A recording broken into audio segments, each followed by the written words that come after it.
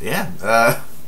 What's going on, guys? It's your boy Van, and back at it with another tip of the cap for y'all. So it goes a little something like this. As you see, some Miami Heat's fitted and done up in the black and gold logo, and it's with like the basketball like material. It's polyurethane. But yeah, they use like the leather quality is not too bad, but it's just to make it look and feel like it's a basketball. Although, in this case, it's almost more like a football pigskin, but it does have the divots or whatever they're called. So it has that. So it's supposed to represent like a basketball for a basketball team, the Miami Heat. Got this hat like a few years ago from hatland.com.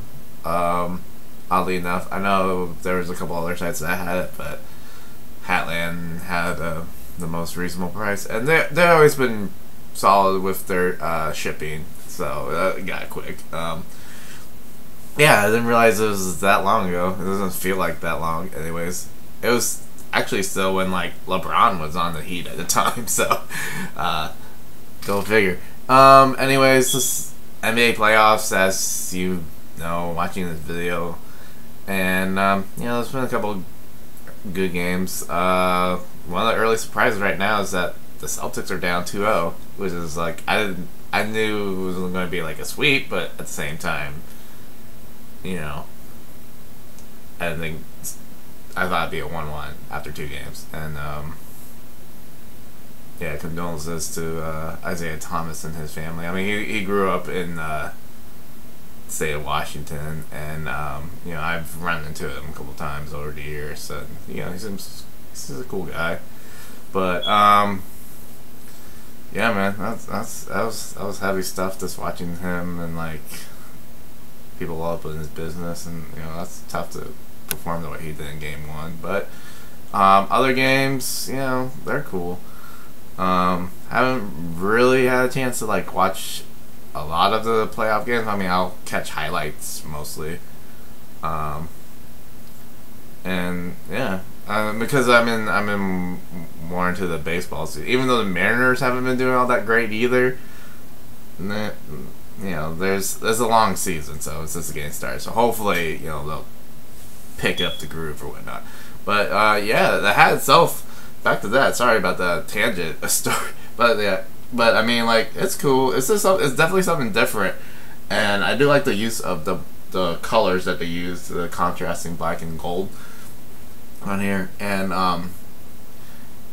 yeah, hardwood classic on the rear panel, and I mean, it's cool.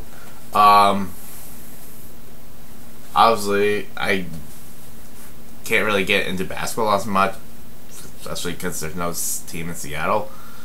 I know recently they've talked about renovating Key Arena, which I think is like stupid, and now since there's supposed to be like NCAA games, tournament games in 2019, that's going to like delay the renovation process.